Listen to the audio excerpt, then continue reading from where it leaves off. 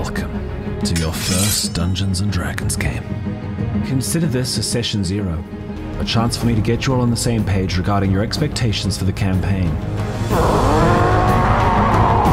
are adventurers in a high fantasy setting, exploring the land, overcoming obstacles, defeating enemies, and solving puzzles. No one can survive D&D on their own, so you must work together as a team. What in the nine hells do you think you're doing? Relax. Helping, guiding, filling in for each other's weaknesses, and growing as characters.